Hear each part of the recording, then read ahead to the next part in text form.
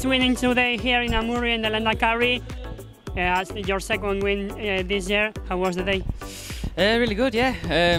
I think first and foremost I need to say thank you to Unai Athnar because we were in the break together and yeah, he did a really big pull on the thin road just before the final climb.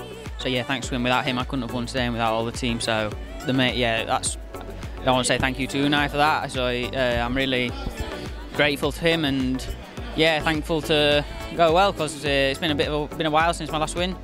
But yeah, really happy. I've been really happy with the legs for a while now.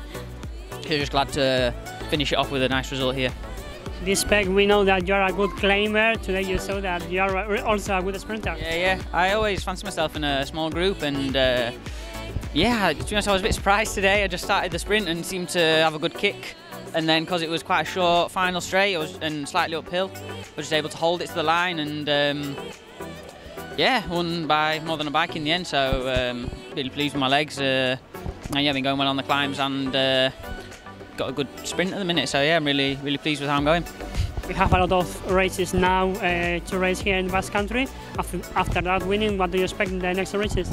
Well, yeah, I'm racing tomorrow in Aiarako.